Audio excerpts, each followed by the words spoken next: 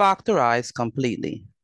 Notice that we have xy plus 3y minus 2x minus 6.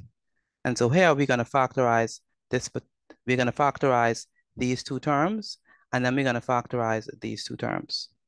Notice that y is a factor of this term, and y is also a part of this term as well. So we factor out y, and when we factor out y, we are left with x plus 3. And so the reason why we know that, we have x plus 3 left is because y times x is xy, and y times 3 is 3y. Now, when we come to this particular expression, we factor out -2.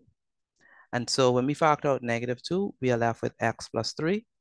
And that's because -2 times x is a -2x, and -2 times +3 is a -6. And so this expression here, this expression at the bottom is the factorized form of the expression at the top, and this expression at the bottom is the factorized form of this expression at the top. But notice that we have x plus 3 in this particular term, and x plus 3 is also in this particular term. And so that means that x plus 3 is the common factor of these two terms. So we factor out x plus 3. And when we factor out x plus 3, we are left with y minus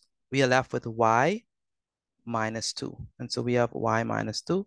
And so that means that the final answer is x plus 3 multiplied by y minus 2.